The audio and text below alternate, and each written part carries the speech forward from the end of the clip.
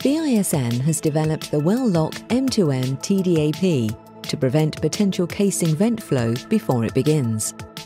It creates a gas-tight seal in a casing annulus, thus blocking gas from reaching the surface after conventional cement has deteriorated. The TDAP is assembled on the outside of a casing string and run-in hole as part of the casing program.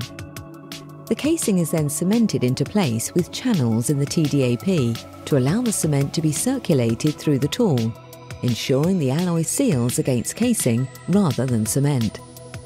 Once the cement is cured, the modified thermite heater is run to depth on electric line and located across the TDAP using a CCL. From surface, the heater is activated through the electric line, melting the bismuth alloy and allows it to take the shape of the casing annulus. Springs are used to break the cement channels through the tool, eliminating any communication path through the alloy.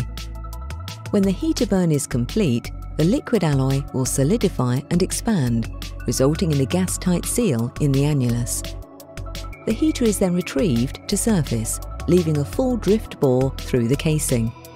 The entire process from activation to solidification takes place in minutes.